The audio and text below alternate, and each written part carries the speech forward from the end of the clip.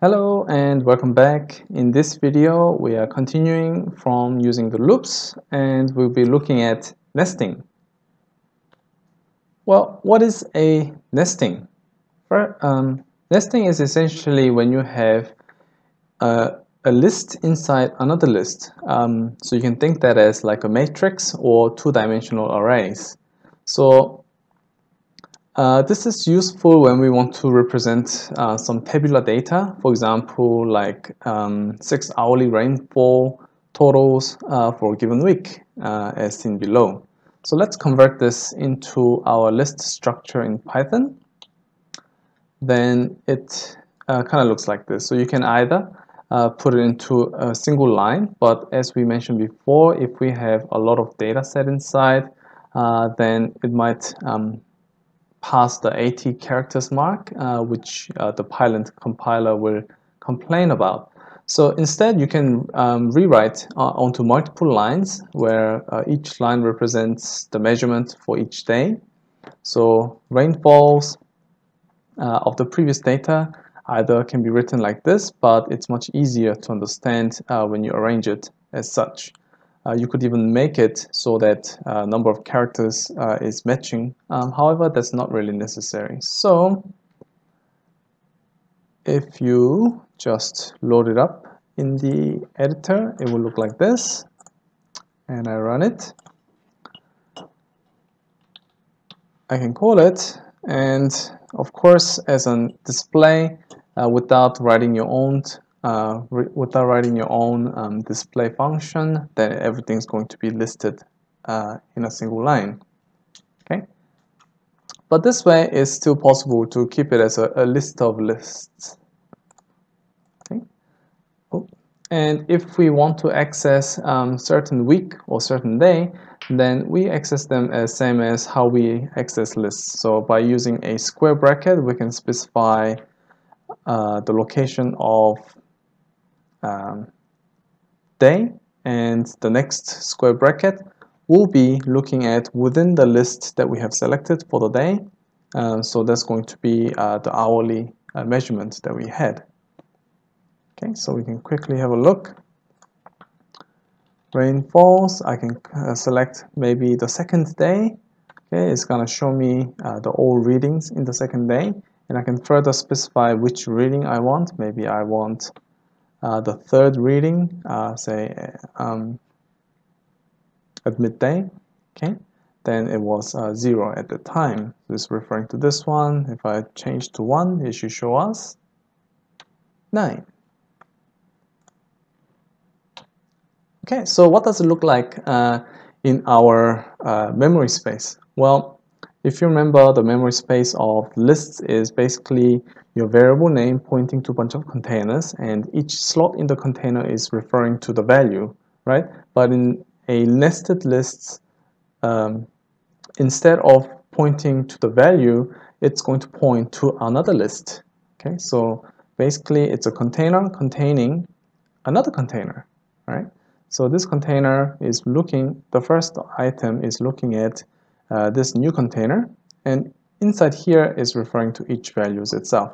Okay, so hopefully this makes much better sense now that we understand how singular lists work. So now we can write some loops to go over and do stuff with the values inside our nested lists. So nested lists are often processed with nested loops because we need to take the values out inside another list. So for example, to print the previous table, we can write up a code like this. So let's give that a go. So I have it hidden here instead. I'll uncomment. And I'll just run it. So this one is exactly the same one as the one on the slide right now. Run it. Okay. So it prints out the data that we want to see.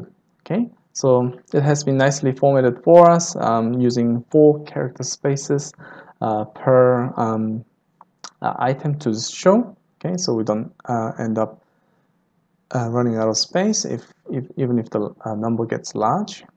Okay. So here, the range function would help instead of using the list of 0 to 6 here. right? So if we want to rewrite this for loop, the outside for loop, it's going to be for day in range 7. Okay, and we know that we have 4 readings per day, so the inside for loop can be for column in range 4. Okay, so you can give that a go as well. Okay, we can probably make a better version. So we covered enumerate in the last video. Essentially, an enumerate function returns the index and value pairs as a enumerate type, so kind of like a list type. It's not exactly an list, but it returns us something that we can use it as an iterable object.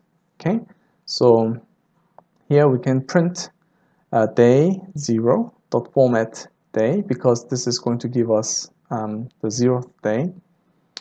This ends just saying that this print function does not return a new line at the end, so it continues to write.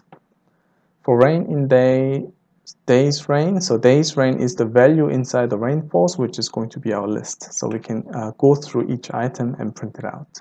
So this way, for some of us, and hopefully many of us, it's quite easy to understand how the structure is and exactly what information we are extracting. So we can specify the day and days rain, whereas our previous one, we have the day in column, which may not really make sense if some other person is reading it.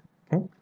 So now it works for any number of days and any number of rainfall samples per day, whereas the previous one is stuck with only, you have to have 7 days, and each reading requires 4 readings per day. Okay? So the previous one will cover some arbitrary number of entry days, but it does have some problems when we encounter some missing data.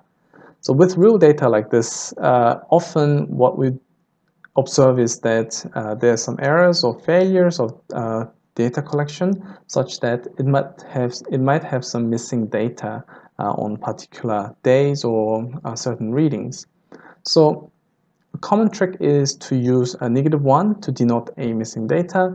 So for example, the rainfall measurements cannot be less than 0, so -1 can be used. But if we are measuring data for some values that can go negative, like say temperature, then a -1 may not be a good value. Rather, maybe some very unpractical value, for example, -999, for example, that could be used to specify that this is a missing data.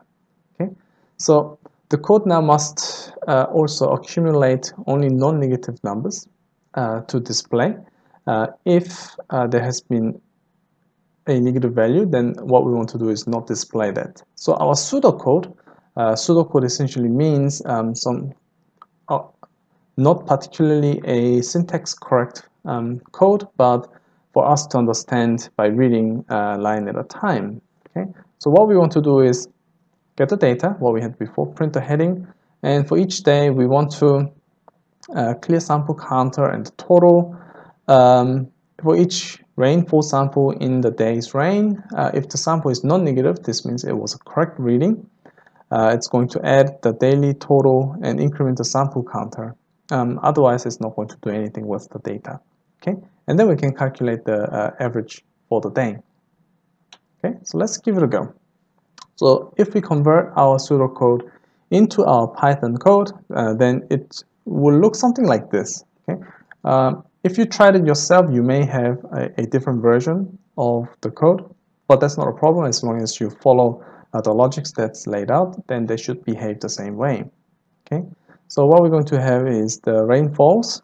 Okay, typically we want to read from files, but we're going to cover that in the next couple of videos later when we deal with files. Okay, and then what we're going to do is calculate the total average by going through the day and days in rain. Okay, so these are our initial variables that we have specified before, and if the rain value is actually greater than 0, then we use that to accumulate the total count. okay, and the number of readings increased by 1 as well, then we can calculate the average. Okay, so comment this out. Moving on to the next one.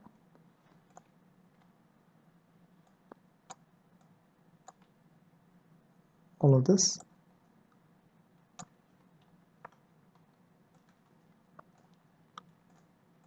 Okay, so this is the same code as you see here. This is data from the previous one, so we're just going to run this. And we get an error. Indent error, okay. I have a wrong error at 287 here. What have I done wrong?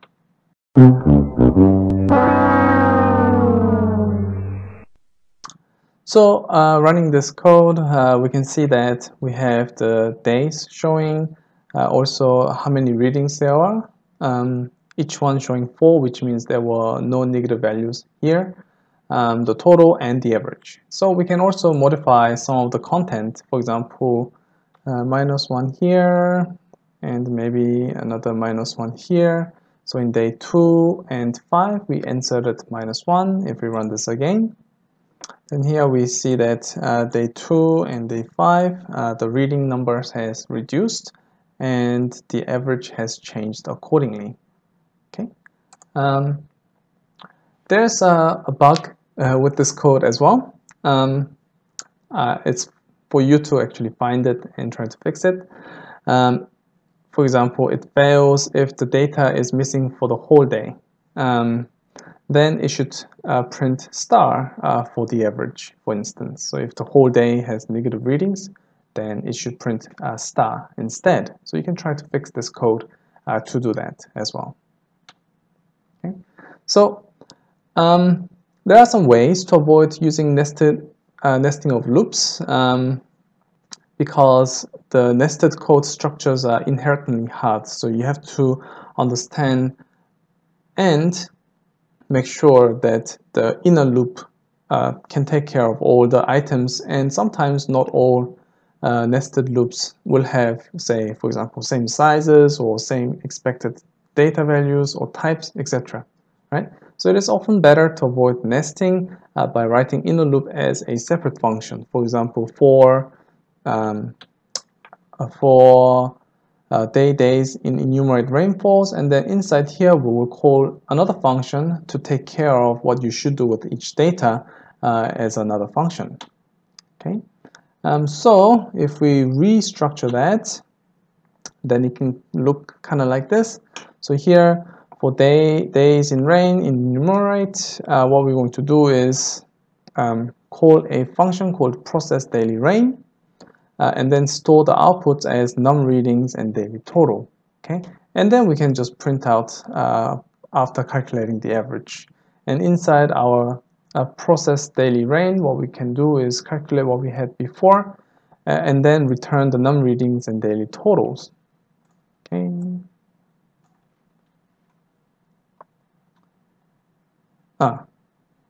Okay. But this code is provided to you, so you can try it yourself. But essentially, this should behave exactly the same as what we had seen previously. Alright, so hopefully that this video helps you understand better about what we want to do when we're dealing with nested lists. But later we're going to cover the library called NumPy, which essentially tries to address these problems of using different types of lists. So yeah, we'll cover more about how to handle these type of problems more efficiently using the NumPy library. But until then, next up is while loops. Bye.